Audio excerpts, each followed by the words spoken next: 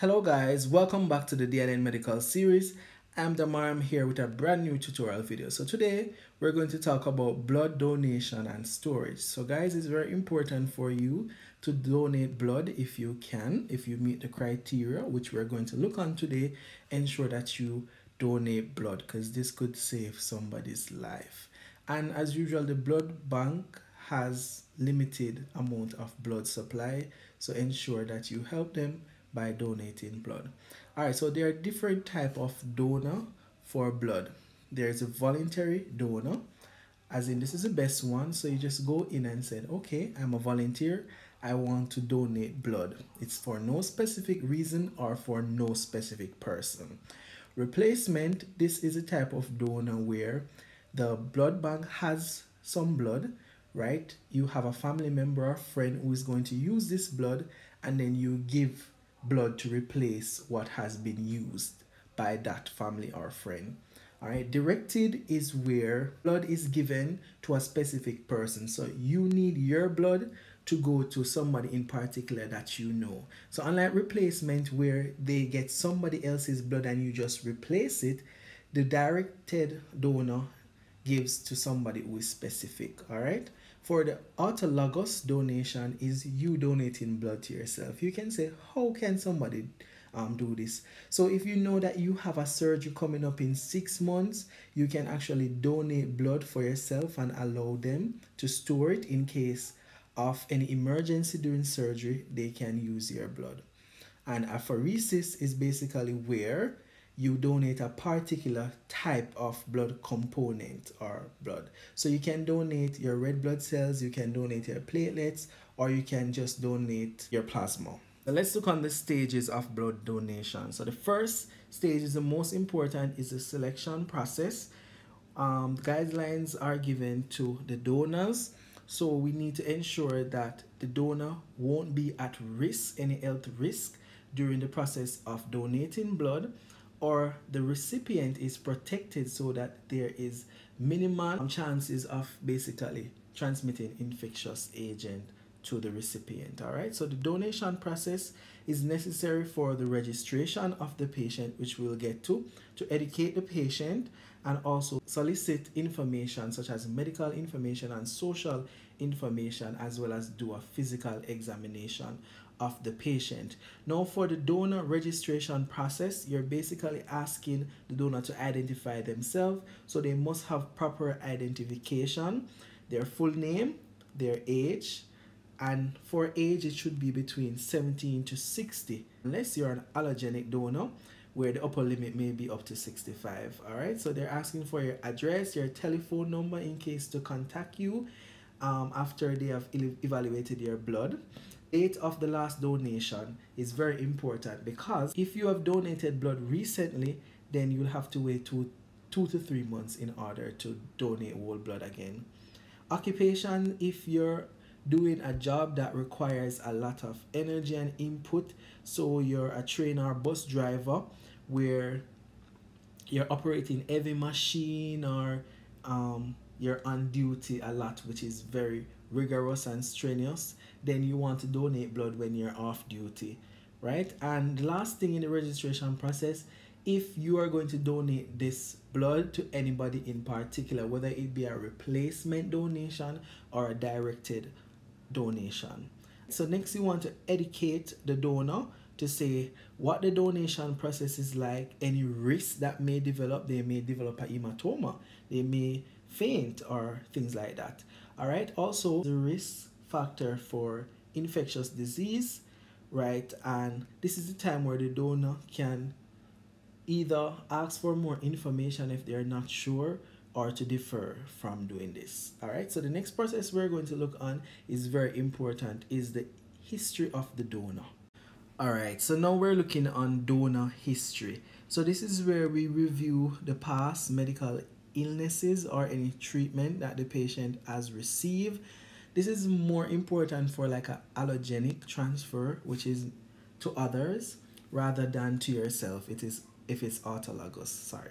All right, so you're going to review the past history, as we said before. So permanent deferral, With these, you cannot donate blood any at all, not now or anytime in the future. So if you have any cancer or malignancies, if you have any bleeding disorders such as hemophilia A or B, if you have HIV, if you're an IV drug user, or if you have the HDLV antigen, which is seen in a lot of malignancies. Now, temporary deferrals, these include like a 1 year deferral would be if you have a blood transfusion in the last year, if you have a tattoo or a body piercing. However, if it's from a licensed company, they may allow you to donate blood.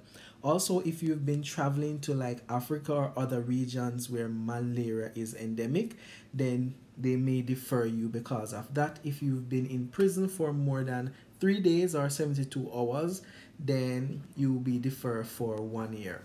Other reasons for deferral could mean that you're pregnant. So if you're pregnant, you have to wait up to 6 months after you have given birth for donation.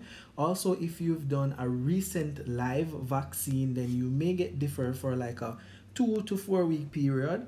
And if you're on certain medications such as aspirin that will affect your blood, then you may also get temporary deferral. Next is the physical examination after the history was taken. So you're going to look for anemia by checking the mucosa. You're going to look for things like jaundice. You're going to look for markings on the patient suggesting there has been drug use, right? Weight, you need to check the weight to ensure they're at least 50 kilograms. And if they're donating blood, the volume of blood that they're donating should not be more than 15% of their total blood volume.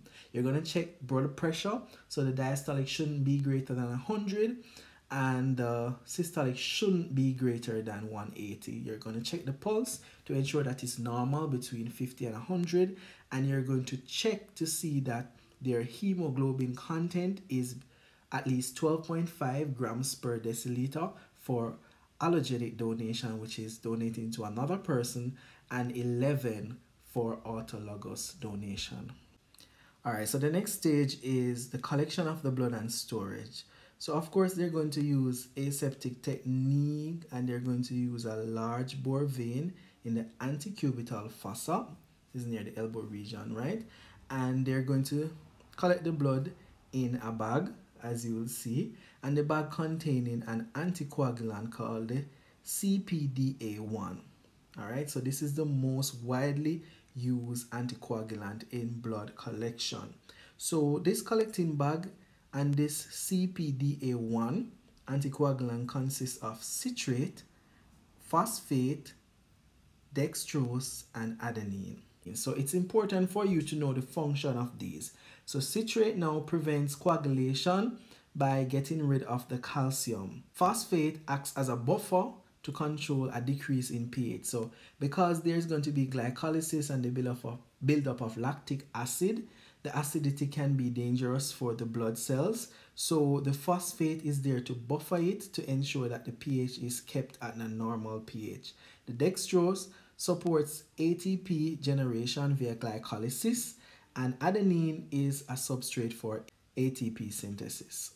All right. So with optimal additive, they basically have a solution containing sodium chloride, which is salt, glucose, mannitol, and also adenine. So after they have treated the blood with citrate, they basically would put it in the optimal additive solution, and this just increases the survival of the red blood cells.